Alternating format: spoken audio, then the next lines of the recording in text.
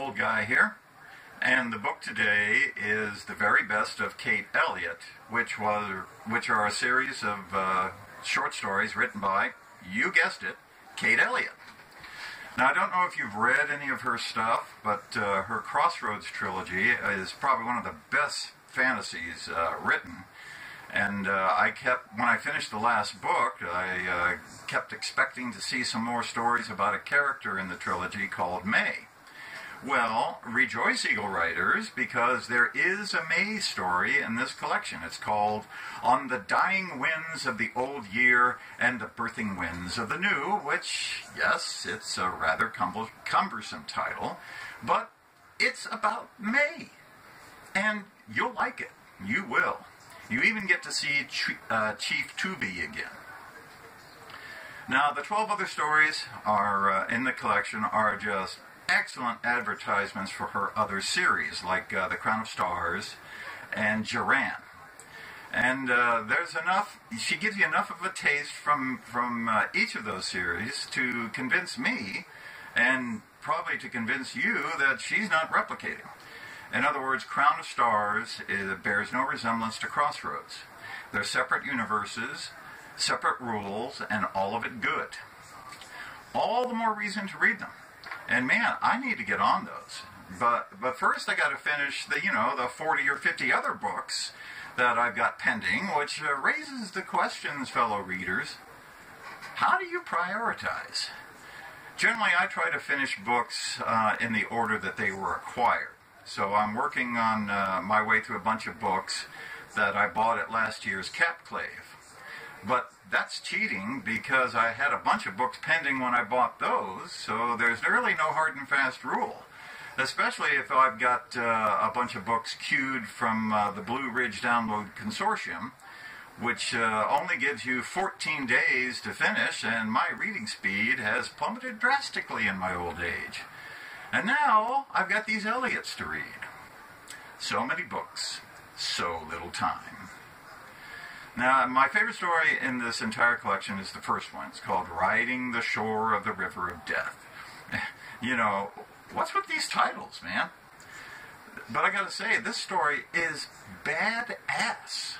The world it depicts is badass. And, so be a badass and read it.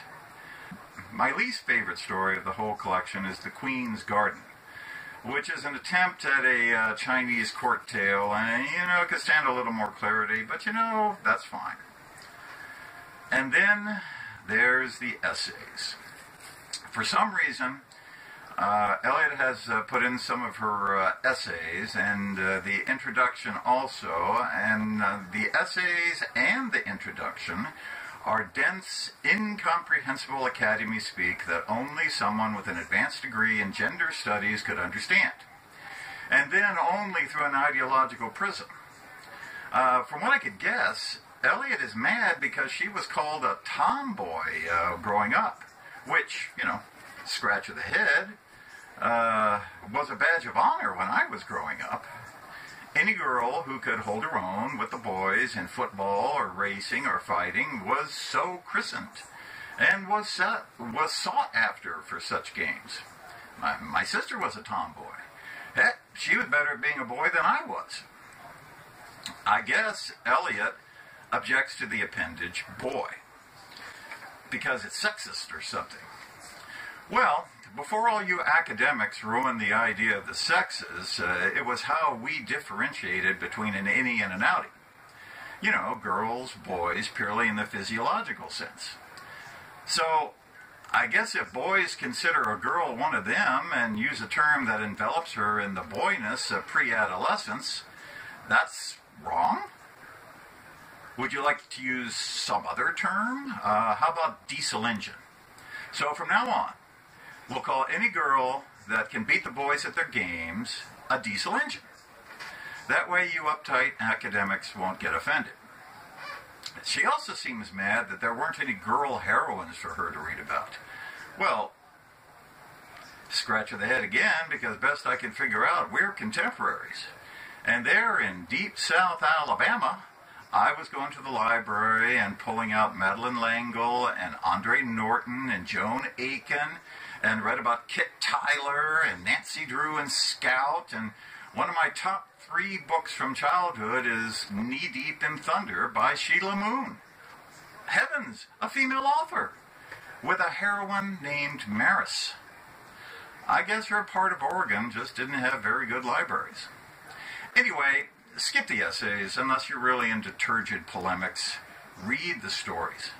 They're outstanding. Old guy out. See you later.